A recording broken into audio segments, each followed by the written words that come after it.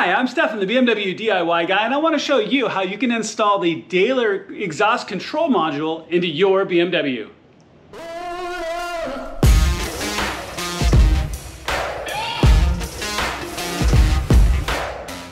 All right, guys, let's talk about this project a little bit before we do it and why this is something you would want to do to your BMW. Now, there's two different versions of this module. There's the single exhaust flap or the double or dual exhaust flap. We're going to be installing the double today, but it's going to be the exact same process if you have a single. So make sure you check out and get the right product for your car. But BMW only gives you limited control of your exhaust valve flap. So if you're in comfort or efficient mode, it'll usually be closed. If you go into sport mode, in theory it opens. But especially in some of the G80s, if you look, it actually doesn't even open all the way. It only opens when you hit the accelerator pedal, does it blip open for a moment, then closes. So you're not actually getting full control of your exhaust valve flap. What's really cool about this module is it's very easy plug and play.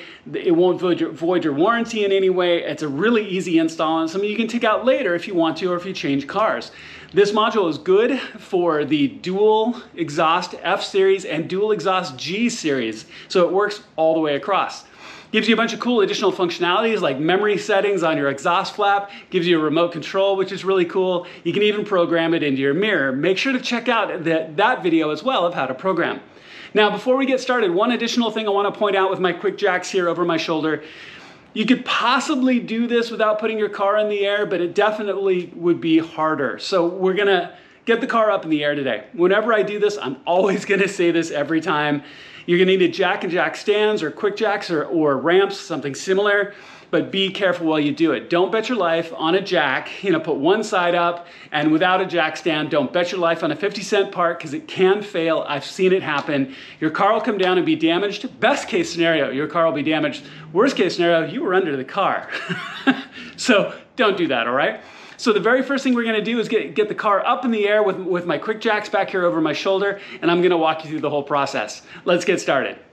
All right, guys, we're looking back at this gorgeous M3. So this is stock exhaust and with the stock valve controllers. Now, there's lots of aftermarket exhaust out there as well that reuse the same controllers. And if you've seen some of my other exhaust videos, you've seen that setup. But we're gonna crawl underneath here for a second. But I wanted you to see, so you've got one valve controller on this side and one on this side. So really, the whole goal of this is getting underneath the car, finding a good place to secure the Dahler module here underneath, and then run your cables in a safe fashion. It's really not that hard. You just want to get the car in the air and then find a good place. So let's slide underneath and I'll show you what that looks like. All right, guys, so here we are on the passenger side of the car. I just want to show you an example of the controller. So here's your valve controller right here where the cable comes and plugs in, and we'll unplug it here in a second. And this is going to look the same on both sides. Now, this install is really, really simple, so it really comes down to a choice of where you want to install the control box for the Dahler module, which I'll show you what it looks like here in a second away from the car before we install it. But all it is just a box with the cables that are going to run to both of the modules here. So the big question is really for you is going to end up being, where do you want to install the controller? Now you have a number of options. You could potentially pull your plastic, and this is your wheel well plastic, between your rear tire and the bumper. There's lots of space back here if you pulled this plastic down, and you could route the cables out through one side. But if you look, as we roll here towards the middle, you're going to see your central heat shield right here. You notice, and it's already loose a little bit because I took a bolt off. Didn't come that way. But if you notice, there's this great void space right here, and there's an opening already right here in the heat shield. So if we actually put the box behind this heat shield, pull the cables out, safely keeping them away from your exhaust pipes, and route them to both sides, it's going to be absolutely perfect. The box is waterproof and hard plastic, but you don't want it exposed where it might get hit by a rock or crack the plastic. It is waterproof as well, but in this place it's going to be shielded really nicely with the heat shield away from any radiant heat coming off your exhaust, any rocks or any other damage. So this really is, in this M3, this F80 M3, an ideal place to put it. So what we're going to do, if you'll notice, we have right here, we have these little hat nuts. They look like hats. These are 10 millimeter. There's 6 of them. 1, 2, 3, 4, 5, 6 with the 3 on the other side. So go ahead and take those off. You just take them off with a 10mm socket or a 10mm wrench, and then, and I've taken most of them off already, but as you can see, this will start to sag. This whole piece, you don't even need to take it down, because all we're going to do is slide the box into this space and route the cables out through the hole. But before we do that, let me show you what the box itself looks like. All right, so let's take a look at the box here really quick before we get, a little complicated or it's harder to see when it's up in that heat shield. But you're going to route the cables to each side. So when you pull off the existing plug, which is going to look just like that, you're going to take the existing cable and plug it in here. So you'll take the male existing cable and plug it into this female, and then you're going to plug the new male into the controller. That's it on each side. Now I'll show you exactly when we route the cables underneath. And we're going to use zip ties to make sure that the cables are up and away in a safe location, but it really is that easy. Now the other thing I'm going to do is I'm going to have this be the downside, against the heat shield when it's in that void space. So what I'm also going to do is I'm going to put a little bit of 3M adhesive set right here so it'll stick down. Now that space is just barely big enough for this box to fit into. So this box is not going to move really at all when we get it up in there, but I'm going to give it one more little bit to make sure that it doesn't move around and stays nice and secure. But it really is that easy. All right, y'all, so I've gone ahead and pulled those 6 little hat nuts down, and now this heat shield piece is down and loose, and you can lay it really right across the top of your exhaust pipes. Now, what I've gone ahead and done is I've tucked the Dahler box up here already, and like I said, I added 2 adhesive strips on the back side, so when we stick this down, and again, the box is going to be over here in the middle because that's the space where it'll fit nicely.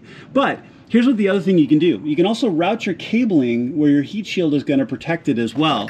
So go ahead and take the cable, this guy, for the far side and route it all the way and out the other side. The cable for this side is going to come out this side. So it's going to be shielded by the heat shield the entire time. So the box will be in the middle and you'll have one cable coming out the side, one cable coming out the other side.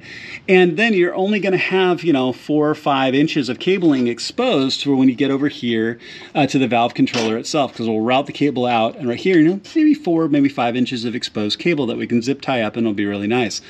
All right, so as you can see, all the cables are all plugged in. It looks great. Routed the cables around like I mentioned a second ago. Now you have a couple of different options here, and like I said, this is the passenger side, and the driver's side is essentially the same. You can route your cabling out here pretty tight out through the heat shield. Right now it's routed out a little bit higher. I can always tuck more of this cabling in and just be really nice and covered through the heat shield. You could also route out a little bit higher and use this wiring harness back here as a secondary secure point with more zip ties if you'd like.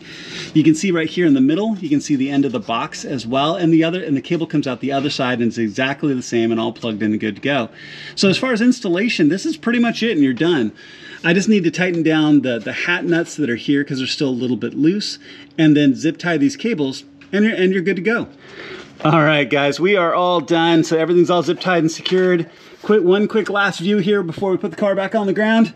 But this really is a fantastic place to install this. Now, every car is going to be different, but for this F80, this really couldn't be better in this perfect central position, protected by the heat shield, easy to route the cables to both sides. Slide over here a little bit and look at this side, but all good to go when you see the cable coming out. This really is a fantastic, easy install. It's completely reversible. It's not like you're reprogramming or coding your car to get this done. And so we'll fire the car up here really quick. We'll try it out. We'll show you the open and close of the remote control fob. Make sure to check out my other video. I'll have another video on how you can program your remote access mirror to actually to behave just like the fob. So if you didn't want to carry their fob around, you'll have your mirror program. So make sure to check that out. But this has a lot of really cool functionality. This is good to go.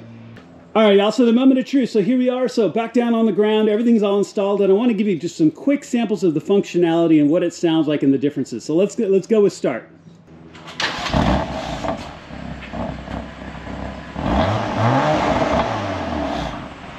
All right, so that's going to be your default, your comfort or efficient mode, what that sounds like now. You can even use the remote now to change it if you want to. So if you listen really closely, if you hear, the exhaust sound actually changed, and you can hear the valve actuators opening. So even in comfort or efficient mode, you can get a little bit more growl. Yeah, so you can tell that makes quite a bit of difference. So now we can even close it back again. And you can tell how much it quiets down. So if you're kind of maybe that early in the morning neighbor friendly mode, if you're coming out of your neighborhood. So now if we go up to sport mode, let's see what it sounds like by default. So a little bit more growly. And again, now we can open up the flap all the way.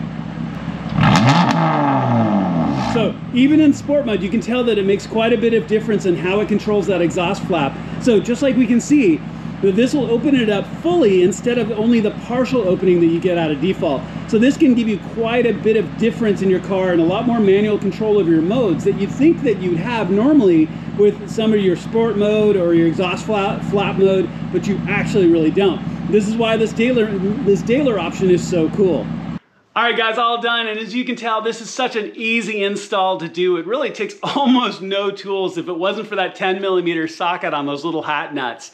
Now, and again, you gotta make sure to get your car in the air. Always be safe when you do that. But I am really excited about this and the difference it can make and give you a lot more control over your car. So thank you to Dahler for making such a fantastic product. I am really excited about this, and the install couldn't be easier.